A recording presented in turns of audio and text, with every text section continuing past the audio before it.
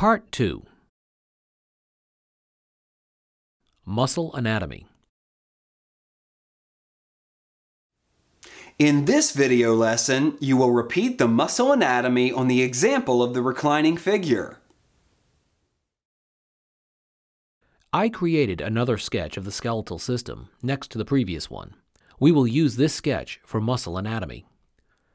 I will mark the muscles in red pencil to differentiate them from the bones, which are drawn in graphite pencil.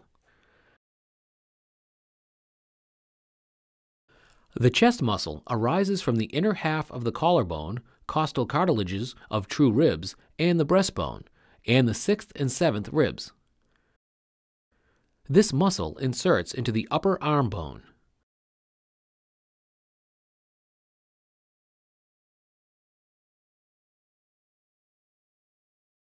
The external oblique muscle covers the front and side portions of the abdomen.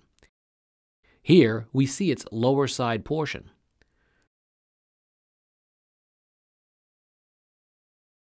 The buttocks muscle, or the gluteus maximus, is a well-pronounced muscle which starts from the rear part of the pelvis and inserts into the outer top part of the thigh bone. It also inserts into the top of the shin bone via the flat long tendon. This tendon is also the place of insertion of the third muscle of the gluteal group.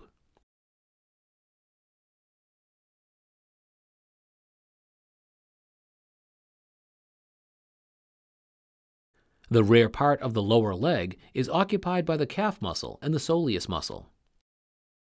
Two heads of the calf muscle begin from the outer and inner condyles of the thigh bone.